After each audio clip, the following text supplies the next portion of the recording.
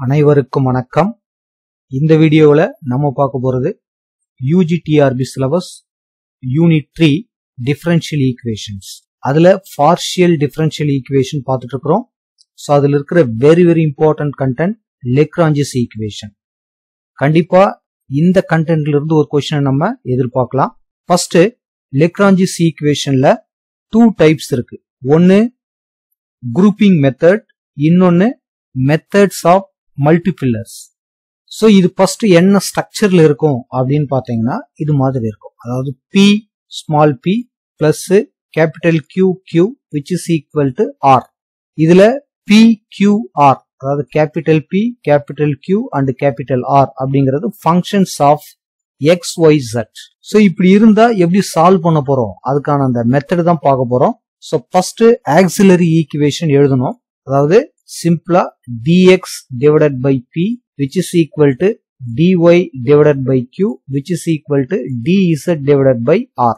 இதை எழுதி முடிச்ச உடனே ஒன்னு குரூப்பிங் மெத்தட ஃபாலோ பண்ணணும், அப்படி இல்லைன்னா மெத்தட்ஸ் ஆஃப் மல்டிபிளர்ஸ் ஃபாலோ பண்ணணும். அப்படி ஃபாலோ பண்ணோம்னா நமக்கு function of x, y which is equal to some c1 அப்படின்னு ஒரு வேல்யூவும், அதே மாதிரி v of y, z அதாவது இது ரெண்டு எடுத்துக்கிட்டோம்னா x, y ல கிடைக்க போகுது, இது ரெண்டு எடுத்துக்கிட்டோம்னா y, z ல கிடைக்க போகுது. this is equal to some constant of c2 இது மாதிரி கிடைக்கும். சோ ஃபைனலா ஆன்சர் எப்படி கொடுக்க போறோம்னா the function of இங்க கிடைச்சிருக்கிற வேல்யூ, அதாவது u ல கிடைச்ச வேல்யூ, இங்க கிடைச்ச வேல்யூ, v ல கிடைச்ச value, this is equal to 0 ன்னு கொடுக்க போறோம். இதுதான் இதுக்கான ஒர்க்கிங் ரூல். ஃபர்ஸ்ட் அந்த ஆக்சிலரி ஈக்குவேஷன் எழுதிட்டு செப்பரேட் பண்ணிட்டு இன்டகிரேட் பண்ண போறோம். வேற எதுவும் இதுல பெருசா சொல்ற அளவுக்கு எதுவும் கிடையாது. சோ கொஸ்டின்ஸ் பார்த்தா ஈஸியா உங்களுக்கு புரியும். ஒரு கொஸ்டின் பார்க்கலாம் பாருங்க. Question number 1. சோ ஆன்சர் பாருங்க. அதாவது ஃபங்க்ஷனுக்குள்ள கொடுத்துருக்காங்க. சோ இதை நம்ம பார்த்த உடனே முடிவு பண்ற வேண்டியதுதான். p plus q which is equal to 1 இந்த மாதிரி ஸ்ட்ரக்சர்ல இருக்கு.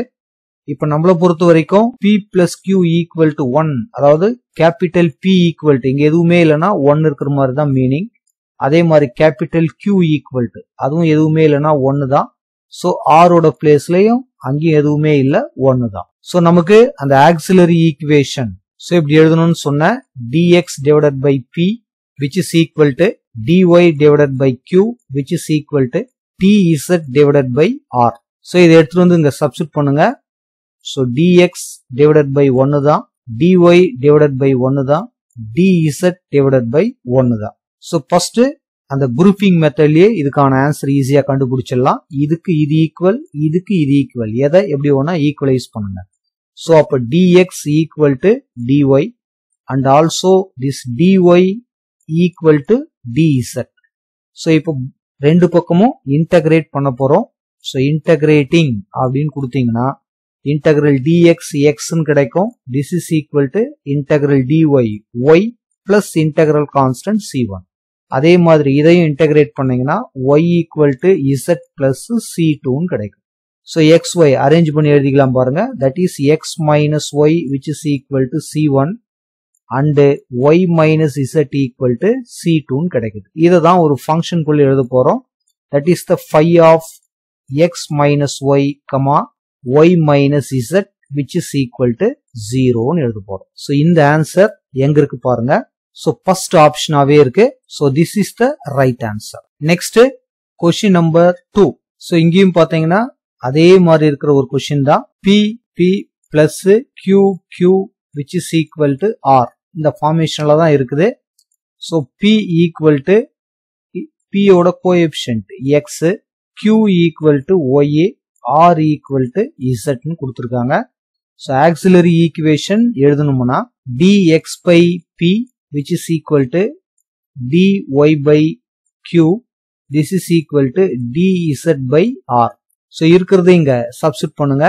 So dx divided by x ன்னு வந்துரும், dy divided by y ன்னு வந்துரும், this is equal to dz by z னே வந்துரும். சோ இப்போ அதே குரூப்பிங் மெத்தட்ல this dx by x which is equal to dy by y, again dy by y which is equal to dz by z. So அப்படியே integrate பண்ணாவே value கிடைக்கும். So integrating dx by x அப்படின்னு போட்டீங்கன்னா log x ன்னு வரும். அதே மாதிரி தான் dy by y ன்னு போட்டீங்கன்னா log y ன்னு வந்துரும். அந்த இன்டெக்ரல் கான்ஸ்டன்ட் கூட நம்ம லாக்லயே கொடுத்துக்கலாம். That is log c1. அதே மாதிரி தான் இங்க log y which is equal to log z plus log c2. So இது இந்த பக்கம் கொண்டு வந்தீங்கன்னா மைனஸ் log y ன்னு வரும். log m minus n formula use பண்ணீங்கன்னா log x by y which is equal to log c1 ன்னு வரும். அதே மாதிரி தான் இங்க log y by z which is equal to log c2 ன்னு வரும். சோ ரெண்டு பக்கமும் எக்ஸ்போனன்ஷியல் ஃபார்ம் ரேஸ் பண்ணீங்கன்னா நமக்கு கிடைக்கிற answer x by y equal to c1 ன்னு கிடைக்கும். இன்னொன்னு y by z equal to c2 ன்னு கிடைக்கும். சோ இத ஒரு ஃபங்க்ஷனுக்குள்ள எழுதணும்னா the function of x by y, y by z which is equal to 0 அப்படின்னு எழுதிடலாம். சோ இந்த ஆன்சர் எங்க வருது பாருங்க, செகண்ட் ஆப்ஷனாவே இருக்கு. So this is the right answer. So இதுக்கு பேர் வந்து குரூப்பிங் மெத்தட், அதாவது வேரியபிள் செப்பரபிள் ஃபார்மேஷன்ல செய்யறமே இதுக்கு பேரு குரூப்பிங் மெத்தட்னு பேரு. நெக்ஸ்ட் பாத்தீங்கன்னா லெக்ராஞ்சிஸ் மல்டிபிளஸ் யூஸ் பண்ணியும் சில சம் செய்யலாம் பாருங்க. Next question number 3. சோ இந்த சம் பாருங்க, PQR அந்த ஸ்ட்ரக்சர்ல தான் இருக்குது. Capital P, capital Q, capital R R functions of XYZ R கான்ஸ்டன்ட்னு பார்த்தோம். அந்த மாதிரி தான் இருக்கு. அப்ப நம்ம இதுக்கான ஆக்சிலரி ஈக்குவேஷன் எழுதணும்னா dx divided by P which is equal to dy divided by Q which is equal to dz divided by R ன்னு எழுதுவோம். இதுல P அப்படிங்கிறது P யோட கோஎஃபிஷியன்ட் தான் y minus z, Q அப்படிங்கிறது z minus x, R அப்படிங்கிறது x minus y. So இதுல substitute பண்ணலாம் பாருங்க. dx divided by y minus z, dy divided by z minus x, this is equal to dz divided by x minus y. So நம்முடைய இத variable separable மெத்தட்ல, அதாவது இது ரெண்டுத்தையும் ஈக்குவலைஸ் பண்ணி செப்பரேட் பண்ண முடியுமான்னு பாக்குறோம். கண்டிப்பா அதுக்கான சான்ஸ் இங்க இல்ல. ஏன்னா இங்க z நியூவா ஒரு வேரியபிள் இருக்கு. இது ரெண்டுத்தையும் எடுத்தீங்கன்னா அதே மாதிரி இங்க y z தான் இருக்கு, பட் இங்க x நியூவா ஒரு வேரியபிள் இருக்கு. சோ இது மாதிரி இருந்ததுன்னா நம்ம என்ன செய்ய போறோம், லெக்ராஞ்சிஸ் மல்டிபிளர்ஸ் யூஸ் பண்ணி இதை நம்ம இன்டெகிரல் பண்ண போறோம். சோ நம்மோட ஒரே ஒரு எய்ம் என்ன அப்படின்னு பாத்தீங்கன்னா இந்த டினாமினேட்டர் நமக்கு 0 ஆகணும், அவ்வளவுதான். அதாவது y minus z plus z minus x plus x minus y must to be 0. இது பாத்தீங்கன்னா நமக்கு எக்ஸாக்டா plus y minus y plus x minus x, அதே மாதிரி plus z minus z எக்ஸாக்டா 0 ஆகுது. அப்போ நம்ம இங்க எதையுமே ஆட் பண்ணல, எதையுமே மல்டிப்ளை பண்ணல. சோ அப்படின்னா அந்த மல்டிபிளர்ஸ் எது அப்படின்னு பாத்தீங்கன்னா இங்க நம்ம எதுவுமே ஆட் பண்ணல, மல்டிப்ளை பண்ணலன்னா இங்க 1 இருக்கிற மாதிரி தான் மீனிங். அதே மாதிரி தான் இங்கவும், அதே மாதிரி தான் இங்கவும். சோ இப்படி இருந்தா என்ன இதுக்கான இன்டெகிரல் அப்படின்னு பாத்தீங்கன்னா that is alpha into dx ன்னு எழுதிக்கலாம், பிளஸ் பீட்டா இன்டு dy ன்னு எழுதிக்கலாம், பிளஸ் காமா இன்டு dz ன்னு எழுதிக்கலாம், விச் இஸ் ஈக்குவல் டு 0 ன்னு போடலாம். இங்க ஆல்பா பீட்டா காமான்றது என்னன்னு பாத்தீங்கன்னா நம்மோட மல்டிபிளர்ஸ். அதாவது இங்க எதையுமே நம்ம மல்டிப்ளை பண்ணல, அதனால எல்லாத்துக்கும் 1 1 எடுத்துக்க போறோம். ஒருவேளை எதனா மல்டிப்ளை பண்றதுனால இது 0 ஆகுதுன்னா அதை இந்த இடத்துல சப்ஸ்டிட் பண்ண போறோம். இந்த இடத்துல ரொம்ப சிம்பிள் தான், அது எல்லாமே 1 1 1 இருக்கிறதுனால dx plus dy plus dz equal to 0. So இப்போ நம்ம இதை இன்டகிரேட் பண்ணா நமக்கு கிடைக்க போறதுதான் ஃபர்ஸ்ட் ஃபங்க்ஷன்.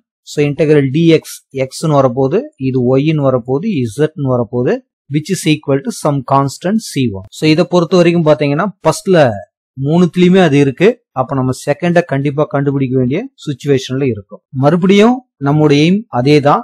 வேற எதையாச்சும் நம்பரை மல்டிப்ளை பண்ணா இது மொத்தத்தையும் ஆட் பண்ணும்போது 0 ஆகுதான்னு பார்க்க போறோம். அதாவது ஆக்சுவலா இங்க y மைனஸ் z இருக்கு, plus z minus x plus x minus y must be 0 நமக்கு கிடைக்கணும். சோ இங்க பாத்தீங்கன்னா y மைனஸ் z, இந்த இடத்துல z மைனஸ் x, இந்த இடத்துல x மைனஸ் y, அந்த ஒரு சைக்கிள் ஃபார்மேஷன்ல தான் இருக்கு.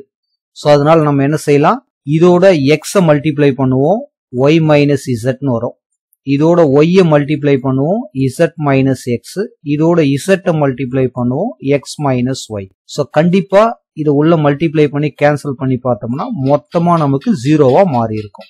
அப்போ எதை மல்டிப்ளை பண்ணும்போது 0 ஆச்சோ இதுக்கு பேரு தான் மல்டிபிளர்ஸ் பேரு. இதை நம்ம கொண்டு வந்து alpha into dx plus beta into dy plus gamma into dz equal to 0. இதுல substitute பண்ண போறோம். So multiplies, that is alpha, x into dx plus y into dy plus z into dz, which is equal to 0. இதை உங்களுக்கு integrate பண்ண தெரியும். So integrate பண்ணீங்கன்னா x square by 2 plus y square by 2 plus z square by 2, which is equal to some constant c2 னு வரும். So LCM 2 எடுத்து அந்த பக்கம் கொண்டு போனீங்கன்னா x square plus y square plus z square equal to 2c2 னு வரும். 2c2 நம்ம c2 னே போடலாம். ஆக்சுவலா அப்போ ஆன்சர் பாத்தீங்கன்னா தேர்ட் ஆப்ஷன்ல இருக்கு. ஃபர்ஸ்ட் இதை ஏற்கனவே கண்டுபிடிச்சிட்டோம். x square plus y square plus z square னு வந்திருக்கு. This is equal to 0. Option C is the right answer. So இதே மாடல்ல இன்னொரு கொஸ்டின் கூட பார்க்கலாம் பாருங்க. Question number 4. So இங்கேயும் பாருங்க PQR அந்த ஸ்ட்ரக்சர் எக்ஸாக்ட்டா இருக்குது. So capital P, this is equal to x into y minus z, capital Q, y into z minus x, capital R, z into x minus y. So auxiliary equation எழுதணும்னா dx divided by x into y minus z plus this is equal to dy divided by y into z minus x, this is equal to dz divided by z into x minus y. So இதையும் பாத்தீங்கன்னா நம்ம ஆர்டினரியா separate பண்ண முடியாது. ஏன்னா dx dy ரெண்டுத்தையும் equalise பண்ணா இங்க புதுசா z டேர்ம் ஒன்னு இருக்கு. சோ அதனால மல்டிப்ளஸ் ரூல் தான் ஃபாலோ பண்ண போறோம். சோ டினாமினேட்டர் பாத்தீங்கன்னா ஜஸ்ட் நவ் இப்ப நம்ம பார்த்தோமே அந்த மாதிரி தான் இருக்குது. இதை உள்ள மல்டிப்ளை பண்ணி மொத்தமா ஆட் பண்ணீங்கன்னா கண்டிப்பா ஆன்சர் நமக்கு 0 ஆயிடும். அப்போ எதையுமே நம்ம இந்த இடத்துல புதுசா எந்த ஒரு வேரியபிளையும் கொண்டு வராதனால 1 1 1 அப்படிங்கிறது தான் மல்டிப்ளஸ். அப்ப சிம்பிளா alpha into dx plus beta into dy plus gamma into dz equal to 0 எழுதணும்னா எதையுமே சேர்க்கல, ஆட்டோமேட்டிக்கா 0 ஆகிறதுனால மல்டிப்ளஸ் 1 1 1. அப்ப நமக்கு இங்க dx dy plus dz equal to 0 வந்திருக்கும். சோ இன்டகிரேட் பண்ணீங்கன்னா x plus y plus z, which is equal to some constant c1 ன்னு கிடைக்கும். சோ இப்ப பாத்தீங்கன்னா இது ஃபர்ஸ்ட் ஆப்ஷன்ல இருக்கு, லாஸ்ட் ஆப்ஷன்ல இருக்கு. அதே மாதிரி பாத்தீங்கன்னா இந்த இங்க கூட இருக்கு. சோ இது மட்டும் இல்ல அப்படிங்கறத கண்டிப்பா நம்மால இப்போதைக்கு சொல்ல முடியும். சரி, நெக்ஸ்ட் இதே மாதிரி இன்னொரு மல்டிபிளர்ஸ நம்ம கண்டுபிடிக்க வேண்டியதா இருக்கு. பார்க்கலாம் பாருங்க.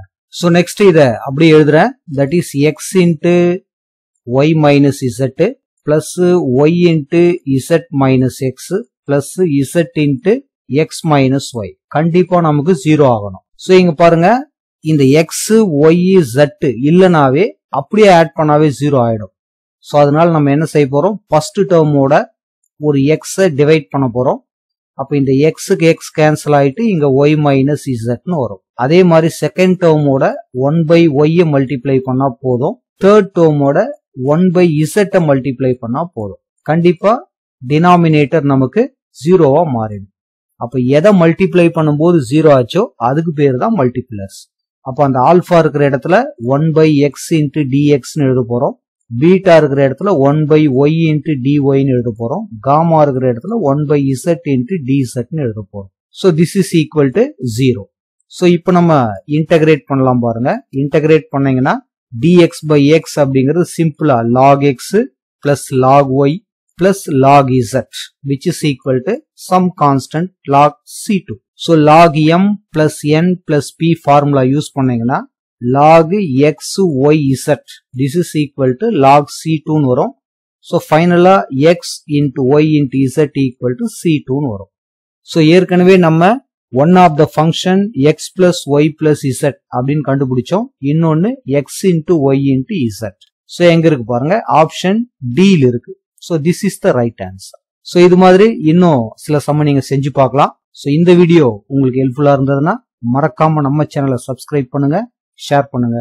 Thank you for watching.